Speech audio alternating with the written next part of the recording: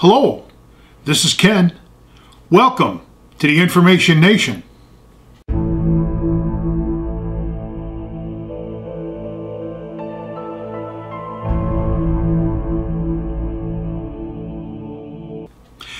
Hey, today I'd like to talk about Charlie Sheen. Seeing as everybody else is talking about him, why shouldn't I? You know, Charlie, I listened to the interview live with Alex Jones on the Alex Jones Show. And when I listened to him, he sounded off the wall, to say the least.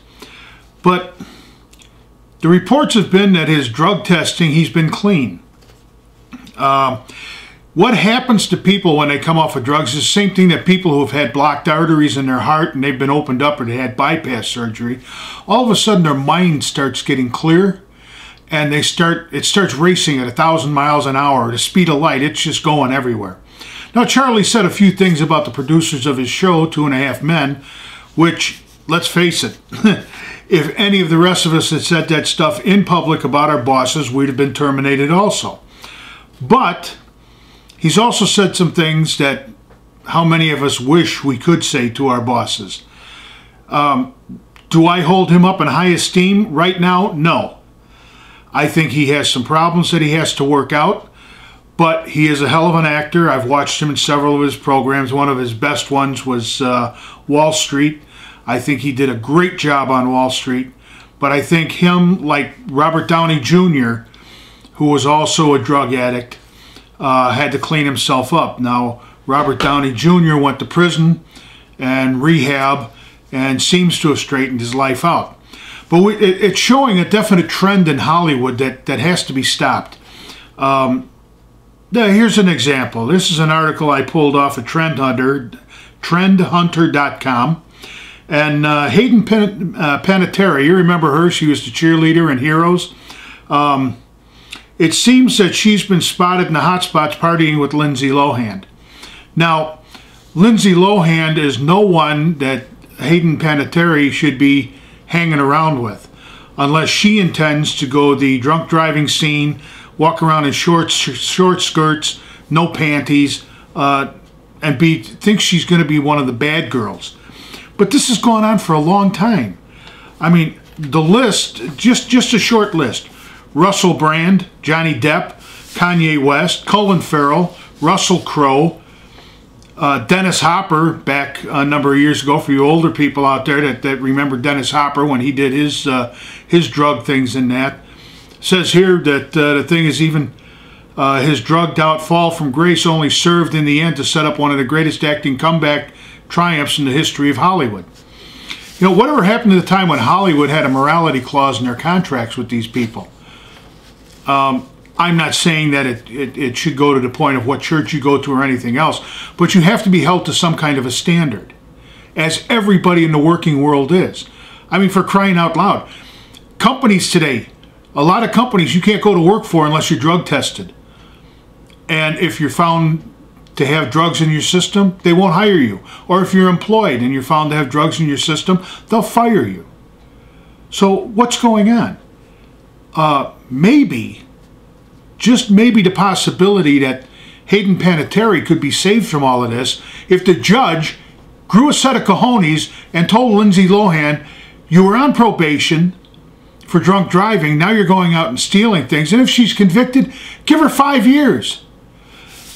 But you see, the difference is she's so cute, and you know it's only you know, a little bit of theft, a little bit of drunk driving.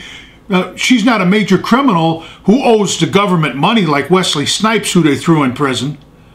No, she's just, you know, she's just misinformed, misbegotten. And she needs to be coddled.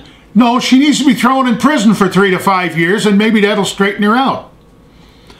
You know, we have some wonderful actors out there. Denzel Washington.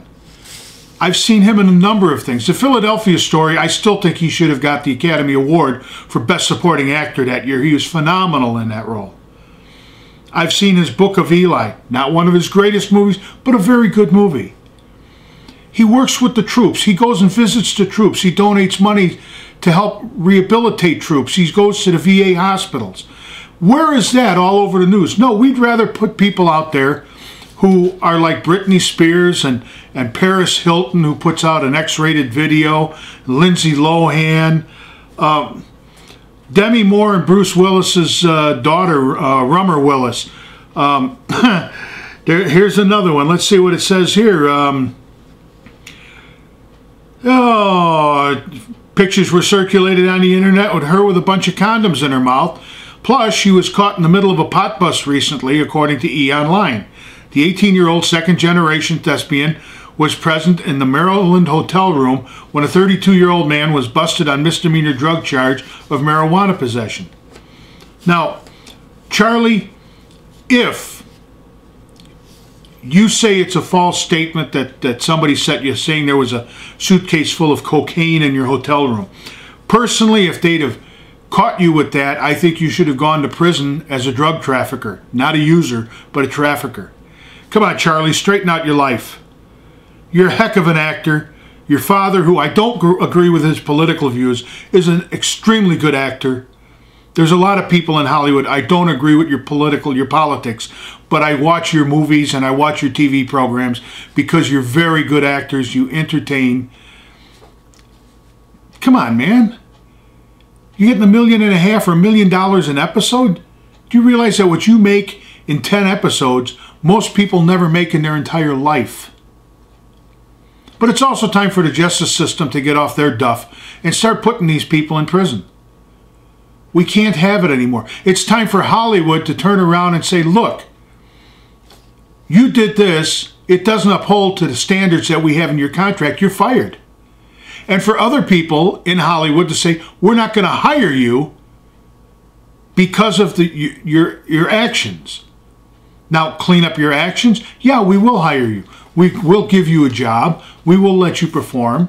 And you start like Robert Downey Jr. did from the bottom and scrape your way up from the bottom of the barrel up. Now, you haven't heard anything about Robert Downey Jr. in a while. He went through a tough time. Hey, if he beat it, wonderful. I think that's great on Robert Downey Jr.'s part. But for the rest of these people, especially this Lindsay Lohan fruitcake. But you look at some of these. Johnny Depp, I enjoy his movies. Although reformed, this eccentric actor defined the role of the modern-day bad boy with 13 tattoos, substance abuse, hotel trashing, and high-profile romances. But these days, the daddy of two is anything but a bad boy, and he's even given up smoking. Hey, great for Johnny Depp. Now, Johnny Depp, the Pirates of the Caribbean movies, fantastic. Enjoyed him. I enjoy his acting. I've watched him ever since the first time I saw him in a movie was Edward Scissorhand. So, these people can turn their lives around. As far as Charlie goes, I hope he's clean. I hope he stays clean. I can understand where he's coming from. I just hope that life works out and that we don't be reading about him in the obituaries rather than somewhere else. Come on, Charlie. Do us all a favor. Stay clean, man. And I understand what you're saying by winning. So, have a good life, Charlie. We'll see you in the funny papers. Hey, this is Ken for the Information Nation. I'm glad you tuned in. Subscribe if you would. Leave a comment. All the links are down below in the description. I really appreciate you people tuning in. And we'll see you next time. Bye-bye.